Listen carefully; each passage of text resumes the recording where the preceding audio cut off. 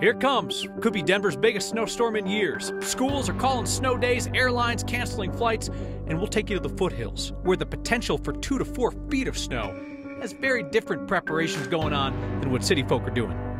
A conservative activist and gun store owner in Colorado says President Biden should be executed. He's said stuff like that for years, yet Colorado's most prominent Republicans keep cozying up to him. Congresswoman Lauren Boebert makes a wise move today by staying out of a race. The Uniparty stepped in and tried to rig an election. And as we hunker down for the big storm, a bunch of us are going to chip in to buy better rescue gear for Colorado's search and rescue teams who are out in all kinds of weather. Because when big things happen, you don't just watch, because this is next.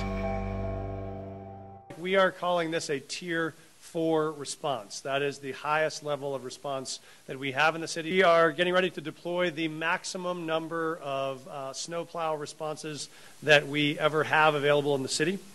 Well, there's no stopping it now, folks. Storms are coming. 700 flights canceled at the airport. Denver gassing up its small but mighty snowplow fleet as what could be the metro area's biggest storm in a few years rolls off the foothills as rain for the time being. Evergreen and Aspen Park offer a preview of coming attractions. Those towns up the hill are in for a double matinee from this storm. Snow bands just won't quit. They will have the potential for feet of snow up there by tomorrow night. Kathy Sames along to explain when the rain turns to snow and what tomorrow's totals could look like. It looks impressive, Kyle, with snowfall rates of 2 to 3 inches an hour in the foothills. You can see how we could get the 2 to 4 feet. Here in Denver, it's heavy rain for the evening drive. That snow is going to really come in heavy, probably around 7:30, 8 o'clock tonight. Already seeing that in the foothills and mountains with reduced visibility. And the weather headlines include Denver under a winter storm warning through Friday morning with wet, heavy snow and major travel impacts. Many schools have reported closures, businesses doing the same. It was a mild afternoon and still mild out there at 42 degrees, hence the rain that's coming down. But the first wave of the storm has come in, generating winds out of the east and northeast. We call that upslope. And this is the bullseye area for where the east to northeast winds are going to push that moisture and hence the heaviest snow totals in that 2 to 4 foot range. The center of circulation, the upper level low, is over southern Nevada, and it's not going to move anywhere fast, pumping a whole lot of water into Colorado in the form of snow for the mountains. Rain, thunder and lightning here in the metro area, even some thunder snow in the foothills. All of this moisture filling in on the radar and then flipping over to snow in the next couple of hours as we see that colder air work in. Winter storm warning for Denver for 10 to 20 inches of snow, 4 to 8 for Fort Collins, but 2 to 4 feet in the foothill communities, which may be snowbound for the next day or two. The heavy rain continues until about 8, 9 o'clock. All snow, heavy snow overnight with snowfall rates of 1 to 2 inches per hour for a time. We do see some improvement, but not until Friday morning. So here are your totals. Denver again in the 10 to 20 inch range.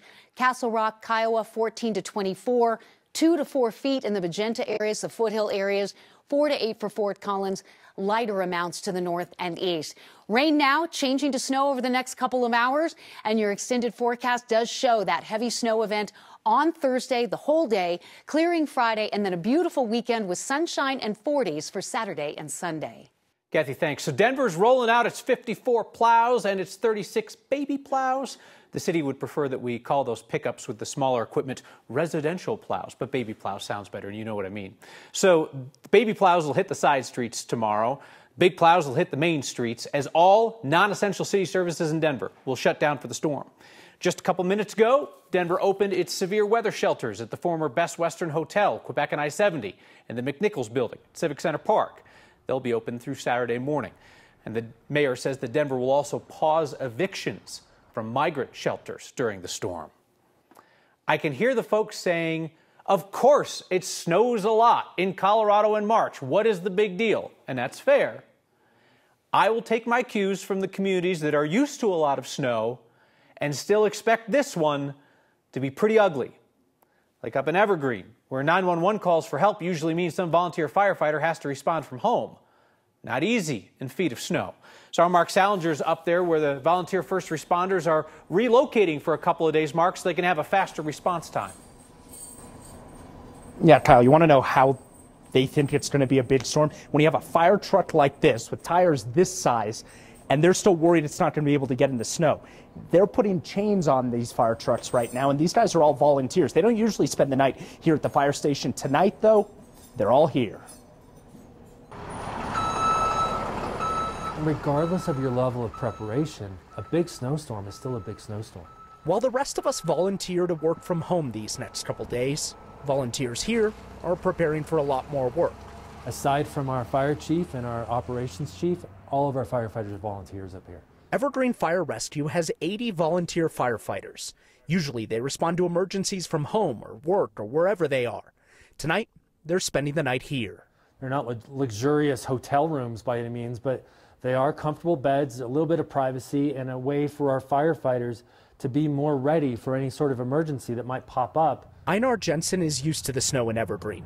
But with a storm like this, the department is staffing their stations to make sure firefighters aren't snowed in at home when someone calls 911.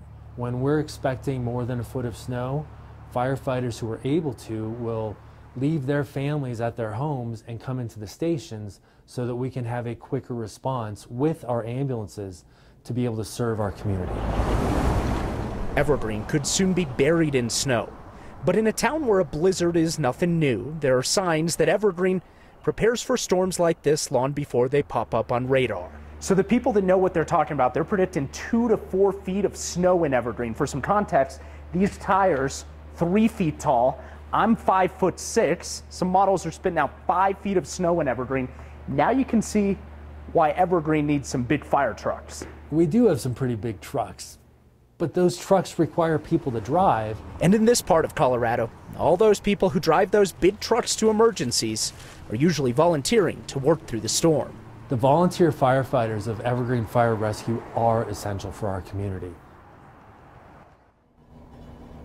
So this is the part of the newscast where we tell you all to stay home, especially if you don't have chains like this and tires like this. This is what they're putting on these fire trucks to try and make it through the snow. The rest of us don't have that at home, Kyle. That means we should probably go home and stay there for the next couple days. Yeah, believe your eyes. Your Prius doesn't stand a chance if that's what they're doing up there. Appreciate the sacrifice they're making to be away from their families for a couple nights and their jobs and everything else to protect their community. Exactly. All right, Mark Salinger, thank you. Exactly. Everybody here. As the foothills and the Front Range brace for the largest snowstorm in years, the search and rescue teams that work in those counties are prepared to be called out if people end up stuck in hard-to-reach places. That's the work that they do on a volunteer basis every week of the year, often spending their own money for gear and training to do it. That's why this week's Word of Thanks microgiving campaign will pay for more equipment and more training. In Lake County, outside Leadville, that team needs a new snowmobile. In Huerfano County, their volunteers provide most of their own gear, but they need safer helmets for their climbing rescues. Larimer County's team says they could use help with medical training for their volunteers. Park County Search and Rescue almost has enough to afford a new off-road vehicle for rescues, and they're hoping that maybe we could help them over the finish line. A lot of these needs are really $1,000 in this county, $1,000 in that county. So their umbrella nonprofit, Colorado Search and Rescue Association, is going to take all of the dollars that we raise and then do a microgrant process for training and equipment for the volunteer teams that work in every county of Colorado to keep people safe in the outdoors. Scan the QR code on your screen or text the word THANKS to 303-871-1491 to get that link to donate. I'll never ask you to give to a cause I don't support myself, and you've proven that even $5 helps. So as always, I'll match the first 50 donations of $5.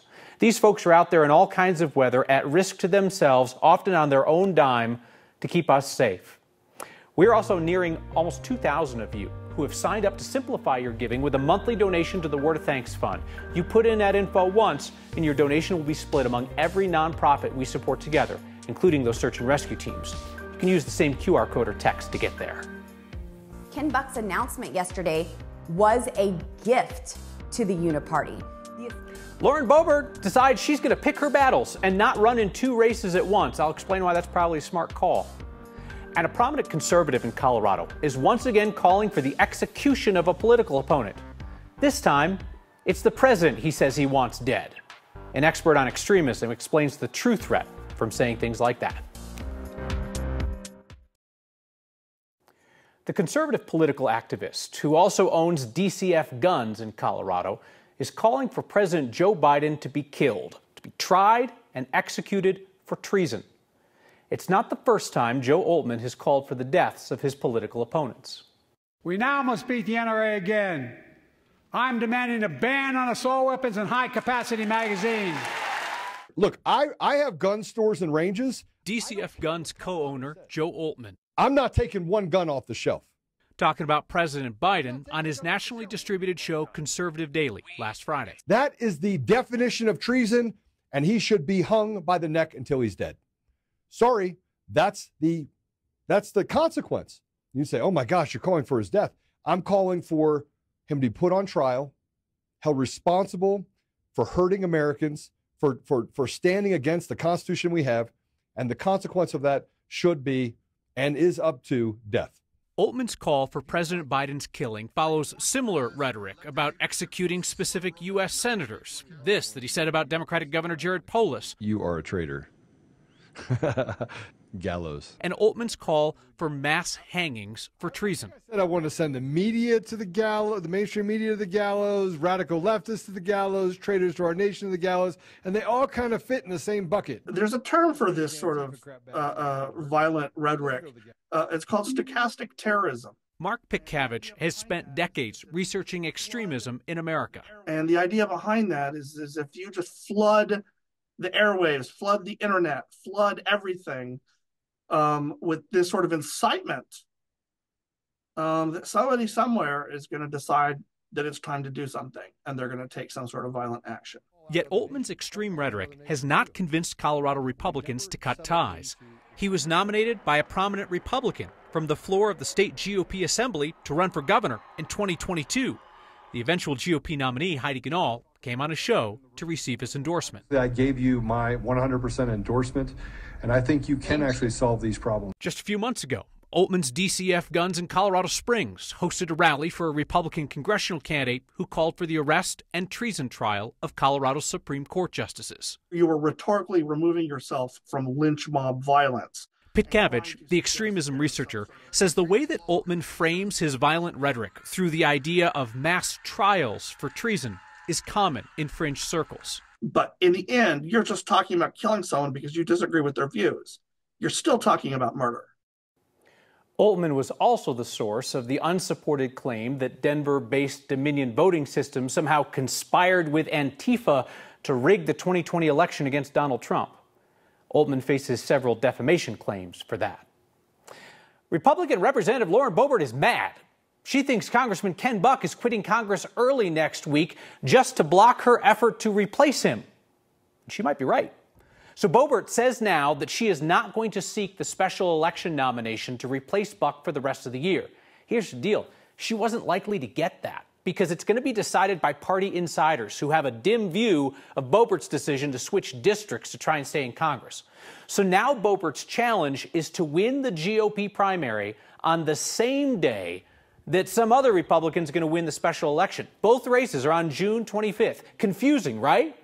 Many voters may just want to pick one GOP candidate. Well, now you get it. Buck setting up two elections on the same day makes it harder for Boebert to win. Ken Buck's announcement yesterday was a gift to the Uniparty. The establishment concocted a swampy backroom deal to try to rig an election. This will confuse voters, and it will result in a lame duck congressman on day one and leave the 4th district with no representation for more than 3 months. Buck's resignation puts Boebert in a corner because his move narrows the Republican majority in the U.S. House. If Boebert had decided to run for that special election and won it, she'd have to resign her seat, and that would have then reduced the GOP's edge in the House to a single vote. So she's not even going to try that. She'll hope her huge fundraising edge and name recognition helps her win a now uniquely tough race in June. The few snowflakes we are seeing in the foothills are going to need a lot of their friends to fulfill the forecast. Whether you're hoping for boom or bust, we'll tell you what indicators you should be looking for in the morning. Next. Do not be fooled by the snow you wake up to on the ground tomorrow morning, because the storm will just be getting started. Meteorologist Chris Bianchi breaks down the early indicators we can all watch for to see if this is going to be a bust or live up to forecast expectations. Well, we've got a major snowstorm heading to Denver, which means the question that you're probably asking, how much snow will fall at my house? So if you want a lower end snowfall amount, you don't want as much snow, you want the snow rain to kind of mix around until after midnight. That's when we would transition over to fully snow. We have lower snowfall ratios overnight, but if you want a boom of a snowstorm, you want the 1.5 foot, 18, 19-inch snowfall event, you want that transition to take place earlier, before midnight, between about 6 and 9 p.m., which seems possible for us between now and 9 p.m., and then we would have 2 to 3 inch per hour snowfall rates overnight. So I always like to look at it from a confidence-based perspective. Remember, we're predicting the future. It's not necessarily a forecast, right? So the most likely scenarios, we end up with 10 to 20 inches worth of snowfall. That's a wide range. But if you want that lower end scenario, then we've got that mixing taking place until after midnight. But if you want the higher end scenario, then we flip over quick with those high snow rates overnight. Okay, so that might be science, but then I also need you to keep an eye on the bananas. If you've been through a few winters with Next, you know that that is how we have measured storms, or at least measured how worried people are about the storms, because other states, their stores run out of bread or milk. But for years, Next viewers have noticed Coloradans pilfer the piles of bananas. It looks for now like people in Denver are feeling confident because there are plenty at the Safeway on Downing and Evans, or at least plenty of those expensive organic ones. They're ridiculous. They're also smaller, too. Something's going on in Arvada, though. A viewer sent us this photo. Shoppers stocking up on boxes of bananas or empty banana boxes. What does this suggest about the forecast? I don't know. I'm not a bananaologist. This is just how we measure storms around here. Keep an eye on the bananas and keep the photos coming to next@9news.com. Back with your feedback. Colorado's volunteer search and rescue teams are ready to go out in this week's nasty weather if needed, if people find themselves stuck in remote locations. Let's help those nonprofits get the gear and training that they need and that they often pay for themselves. This week's Word of Thanks microgiving campaign will create small grants through their statewide association to go to search and rescue teams all over the state for specific needs. Like Routt County's volunteers need a new snowmobile. Alamosa County's folks are hoping to afford additional rescue training. There's needs like that in every county in our state, urban, suburban, and rural. Scan the QR code on your screen or text the word THANKS to 303-871-1491 to join me and a bunch of others in giving. You'll see the option to give either just this week or make it simpler by giving to every Word of Thanks nonprofit we feature through a monthly donation to the Word of Thanks Fund. Okay, let's talk bananas. Leslie in Highlands Ranch says she thinks a big storm is coming based on the banana forecast at her local King Soopers. Let's go to the high country. Holly in Buena Vista reports that she went to the supermarket this morning and out comes an older white-haired bearded guy carrying a single purchase, a big bunch of bananas. He knows. Chris in Edgewater writes in to say that their bananas are low, but there are plenty of plantains. Again, folks, it's not scientific, but it's the best measure that we have. If you can send us a banana forecast, next@9news.com is the email. Stay safe. Hope you got your bananas. See you next time.